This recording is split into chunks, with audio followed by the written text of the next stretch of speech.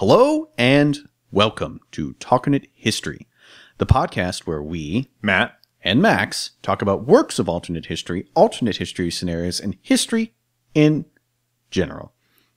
This episode, we're going to be talking about what if Cuba had become part of the United States. There's a couple different situations in which this could have happened. Probably the very first one would have been the proposed purchase back in 1854. Yes, yeah. Back in 1854, there was something called the Ostend Manifesto, which was very important at the time. It's not really talked about today, but it was basically this sort of white paper written by, it's not clear who wrote it. It may have been James Buchanan, the future president of the United States. They basically said that the U.S. should buy Cuba in its own national interest, and if Spain wouldn't sell it, the U.S. should conquer it. Right. And a lot of this was actually driven by Southern slaveholders wanted another slaveholding state to sort of balance out what they saw as an increase in the number of free states. Right. And this was a point of indignation on the part of both people who didn't want more slavery in the United States and also people in Europe who saw this as like just an insane act of aggression. Oh yeah, this was a big deal, and this caused a lot of damage to the Franklin Pierce administration, which really couldn't take more damage than it already had. So it was right. But what I think what's important about this is that we don't see the U.S. really succeeding in annexing Cuba at this point. But it's important to show that there had been this interest for a long time in acquiring Cuba. That this wasn't seen as just some far off foreign conquest. That there's a lot of people in the U.S. who had strong interest in making it part of the United States. And I think a lot of that may have just been from an economic perspective, because Cuba is a huge sugar producer, tobacco. It's 90 miles off the coast of Florida. It's not, it's not like you're gallivanting off into the middle of nowhere. Yeah, it's right on your doorstep. But I think that where we really want to discuss is a sort of a diversion would come in the 1890s. And obviously, there's the Spanish-American War in 1898. The U.S. fought Spain and Cuba becomes free. But people forget there's something called the Teller Amendment that was passed right as the war was beginning. And this Teller Amendment prevented the United States from annexing Cuba. It said if Cuba is freed from Spain, it must become its own country. Why this was passed is various reasons. There's sort of there's just anti-imperialist sentiment. There's even some people alleging that this was to prevent Cuban sugar from competing with various interests in the United States. But we're going to put our diversion actually the year before 1898, in 1897, where there was actually a standing offer from the United States government to purchase Cuba for $300 million, which is a lot of money for 1897. Yeah. There was also an offer to purchase Puerto Rico as well, but we're not going to talk about that. We're just talking about Cuba right here. Yeah, we'll just discuss Cuba today. But, so we're going to say, let's say that Spain rebuffed this offer in reality, but let's say for some various reason, Spain in 1897 decides, we'll take on Cuba. Perhaps like the Ostend Manifesto never gets leaked. So all this indignation about, America wanting to buy this stuff and resorting to force if necessary isn't known in Europe. Maybe they're more interested to play ball instead of saying no, absolutely not. Yeah, sure, absolutely. So, or just for various, maybe Spain just needs more money. Or remember, the Cubans have been fighting a civil war against the Spanish for a while to try and get free, and I could sort of see the Spanish, maybe if something had just gone a little bit differently in the Spanish government, someone saying, you know what? They're offering us $300 million, and thgoing take this off our hands for good, give them what they want. But that kind of begs the question, let's say they do it. Let's say Spain assents to it, says, we're going to write on the dotted line, Cuba is yours now. Doesn't America kind of inherit this civil war? Well, yeah, and that's a really interesting question, because if you look what happened with the Philippines after the U.S. acquired the Philippines in the Spanish-American War, in reality, was they basically inherited the whole Emilio Aguinaldo's revolution. Right. And they just basically said, they were like, yay, we're free. And then the U.S. was like, no, this is the U.S. territory now. And then they began to fight the U.S. and it took years. It took a few years to put down in a very brutal fashion. Yeah, horrendous losses. Yeah. Very heavy losses and sort of a lot of bad blood there. So there's a potential in Cuba that this could happen as well.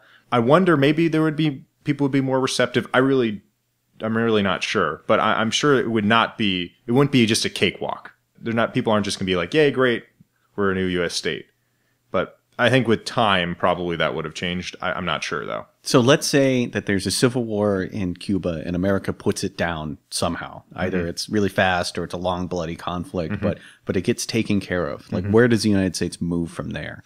Well, I'm guessing that Cuba would be a territory for at least probably 15 or 20 years. I mean, given that the Philippines was a territory until the 30s, and then when we converted it into a commonwealth. But I'm guessing that Cuba won't become a state until the 1910s or 1920s, probably. So it will, join the United States. But there's going to be some interesting sort of twists on this. Right. Because it's going to be different from all these states that have been admitted out in the American West in the 1800s. Or just for purposes of today, let's say they try and make it a state. So, it's coming in the 1920s, let's say, it's now a full-blown state. But I think I was trying to get more at was sort of sort of the political and cultural impact. Oh, yeah. Because Cuba is a very different state than, Arizona was. Oh, yes. If Cuba became part of the United States, it would be like 2% of the population right there. Yeah, right off the bat. Quite a jump right there. Not to mention like the jumps in population that would come from the benefits of being part of America, like better infrastructure and roads. You may even have Americans settling there. You may have a lot of people going to live there. The environment and the business interests, I think, would drive that more than anything else with the sugar and tobacco and various else. And it sits on very lucrative, you got an excellent harbor and Havana and all that. Tourism. It'd just be interesting to have, because you have not only is it a Hispanic majority state, but you have a very large population of Afro-Cubans. So, sort of maybe some tensions there with sort of people in the South, or, it's sort of interesting, but also, is the U.S. going to get pulled more into Central and South America? That's a good question. If there's no revolution in Cuba, and when did the revolution happen? Mid to late 1950s. I think it was 1959 when the Batista government was finally toppled. Right. When Cuba eventually becomes communist, they become like the axis point for a lot of communist activity in the region. If they're part of the United States, that's obviously not going to happen in this case. So you could see maybe like Venezuela not turning the way it did, or conflicts in Nicaragua turning out different. Yeah. Well, also, I wonder if just the U.S. would have been even more sort of imperialistic than it already was in the Caribbean. If we've had a successful move into the Caribbean, are we more willing to jump in? But yeah, I think it sort of changes the whole calculus, because here's a massive, here's a U.S. state that's right, right there. So, right. I think that also brings up, what's the most interesting part of this is, as we were thinking out this scenario, is sort of what are the international effects here? Right. Okay. Well, I think probably the first one we should talk about is if we purchase Cuba from Spain, there's now no longer any reason to start the Spanish-American War. And if there's no reason to start the Spanish-American War, the United States doesn't get the Philippines, for one. Yeah. So the Philippines unless we buy it. Yeah. Well, yeah, okay, that's true. But if the Philippines remain Spanish, that changes a lot of stuff during World War II, for instance. Oh yeah, absolutely. Like, does World War II even look anything like how it looked in reality? I mean, if the United States isn't right next to Japan, is Japan as threatened? Does Japan feel like it needs to do Pearl Harbor, for instance? Does the U.S. even have Guam? Because remember, Guam was acquired. People forget that Guam was a Spanish island and acquired. So obviously, if the U.S. purchases it, yeah, maybe you're different. But without the Philippines being such a massive U.S. base in the Western Pacific, do we have less reason to get drawn in? I mean, this is a very serious question. Yeah, it changes all sorts of things. So let's just say that World War II works out roughly the same way it did for some reason, just right. Because it's hard to project. This isn't really the purpose of this podcast, is to discuss the Pacific War. But also what I'm talking about, too, is like, let's think of the 1960s. Max, 1962, Cuban Missile Crisis. Absolutely. No Cuban Missile Crisis. Exactly. I mean, are the Soviets going to be interested in installing nuclear weapons in a different country in South America? Are we going to have the Nicaraguan missile crisis, the Venezuelan missile crisis, or something like that? But I'm guessing in a world in which the U.S. is even more heavily invested in the Caribbean, we're going to be even more invested in installing, friendly regimes. Friendly, yes. Yeah, not so friendly maybe to their people, but yeah, maybe dropping some people out of helicopters from time to time. Yeah. Well, I mean, Pinochet. Yeah, sort of that sort of. So is the Soviets going to compensate for this? Are they going to try and topple other governments? I don't know, but I think with Cuba as a U.S. state, the Caribbean may be even more of an American lake. You sort of put it than it is and already was. I mean, the U.S. already exercised a huge amount of control in influence in Central and South America? Is this even more now, so that we even have a better stepping off point? So are we even going to acquire further territory? Who knows? And then there's also some other interesting aspects to this too that don't really get talked about much. But Cuban soldiers were deployed actually a lot by the Castro regime throughout the Cold War. That's absolutely right. And the big place is Angola in Africa during the 70s and late 60s. People don't talk about this, but Cuba had tens of thousands of soldiers on the ground fighting viciously in Angola for the MPLA, the leftist Soviet-backed political group that eventually, quote unquote, won the conflict. But I mean, this conflict is such a huge and sprawling conflict that it kind of is still going on today in a way, in some ways. I mean, the only exposure I think people have to this is Black Ops 2. That's right. Yes. When you played some early missions, I think you do fight against Cuban soldiers, right? Yes. I mean, I can't remember. It's been a while since I played the game. Yeah. You meet Joseph Savimbi. Joseph Savimbi like shakes your hand and says, "Welcome to the battle," or something like that. And you like ride on a truck and shoot a bunch of people. Yes. But I think you fight Cuban soldiers at some point. But the thing is that they openly were serving in Angola. This was not like covert. It wasn't like how the Soviets in the Korean War would fly Chinese planes, but they would all pretend like they weren't there. Like Cuban soldiers were very openly serving as proxies for the Soviets in Angola. So and savage fighting as well, with flamethrowers and napalm and bulldozers and crazy and purging villages of all the old people, of all the fighting age people. It was insane. Yeah, and this is so there's no satellite, there's no Cuban soldiers in that case. So are the Soviets going to send their own troops to Angola? Doubtful. I'm sure they would have found some other proxy to have done that for them. You could have even seen a coalition government between UNITA and the MPLA, because Savimbi said on many times that the only obstacle to peace in this situation is the Cubans, this Cuban colonialism, he called it, where like this foreign power was going to take over the country. Maybe that was just a lie. I don't know. It's hard to tell.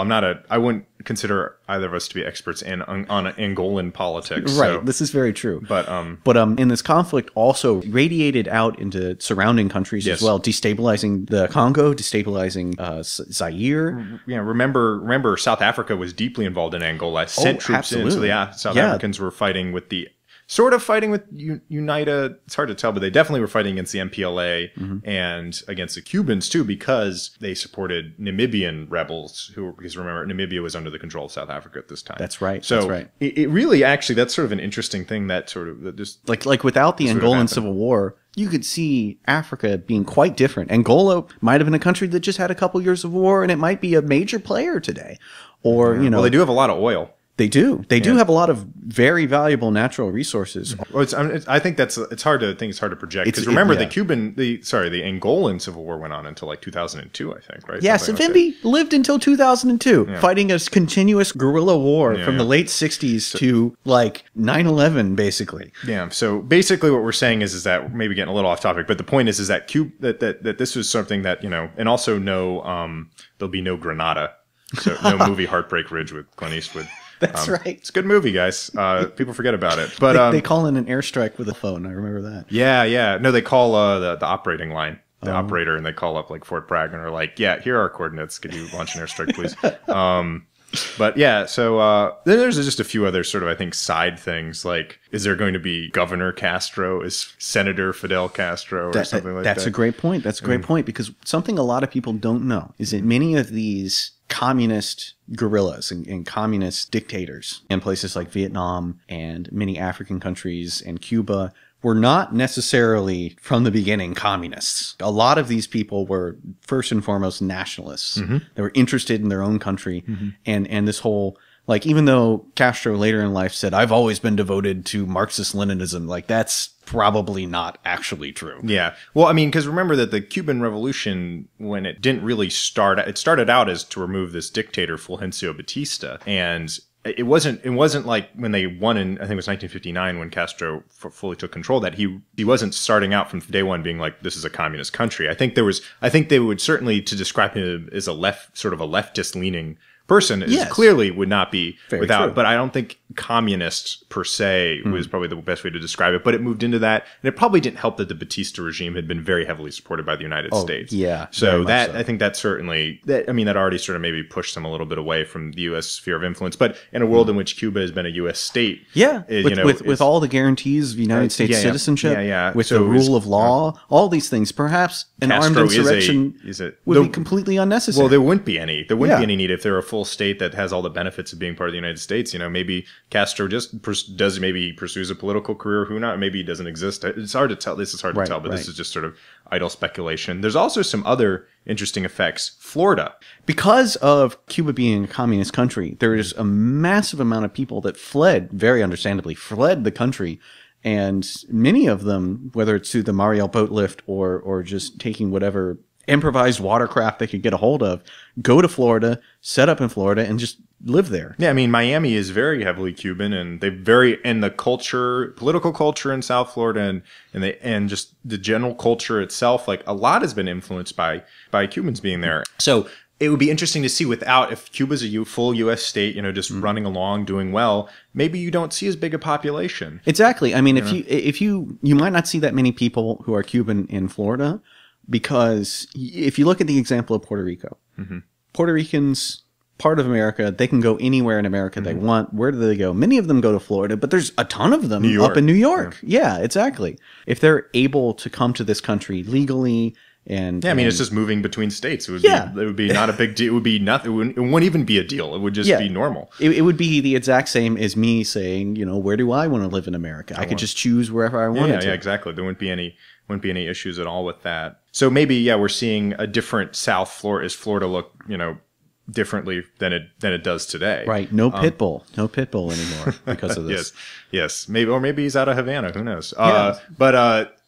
Also, this is a short thing. The interesting thing too is like all the mob connections down in Cuba back in the prior, but actually that probably wouldn't exist because a lot of that existed because the sort of the regime and the particular Cuba, situation Batista, that existed existed in the time. So maybe not as big a cash cow there. Also, Guantanamo Bay. Oh, maybe not such a big deal. May not even exist. I'm assuming because remember, Guantanamo Bay is an excellent natural harbor and a very well positioned naval base. So I'm assuming Guantanamo Bay would be a U.S. naval base. But now that it's in a U.S. state, I doubt it's going to be used for the purpose it has been used in reality. That I doubt that they're going to be holding terrorism suspects there. So that Guantanamo Bay may just be another name that you would throw out, like MacDill Air Force Base or Andrews Air Force Base or Fort Hood or something like that. It just won't have that much. It won't have any notoriety. It would just be a naval base. It's hard to say, but we're just saying is that it's doubtful that something like that would break out the same way. And I think the final point, this is sort of interesting if you think about it, is there as much hostility towards the United States from Central and South American regimes?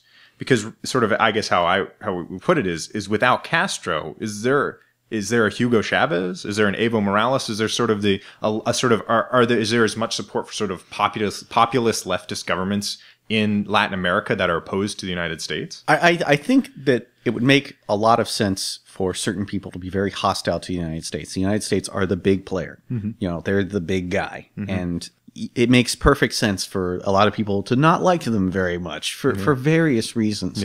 If there's no central spoke of Cuba to be operating out of, no, I don't think it would occur under the same circumstances. There's several leaders, clearly people in like some of these leftist leaders in South America who've emulated sort of the Castro model in a sense, not totally, of course, but yeah. So I guess that's just interesting to see. So I think the sort of the whole point of this episode was to show that this change really does seriously impact. It really does. It just changes a lot. If Cuba's a U.S. state, this isn't just sort of some sort of this one minor change and nothing really. This has a lot of sort of rippling effects. There's no embargo and various other things. More cigars in America all of a sudden. Cigars. Well, now you can. Now with the normalization of relations, but I mean it's still thawing a little bit, but that won't even be on the table. Yeah, it's not even a talking point anymore.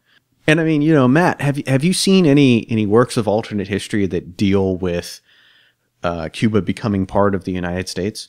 Yeah, there actually are. There's a few that come to mind. The first one is actually in the Great War series by Harry Turtledove, which I think we've mentioned before on a previous one, where Cuba is part of a confederacy.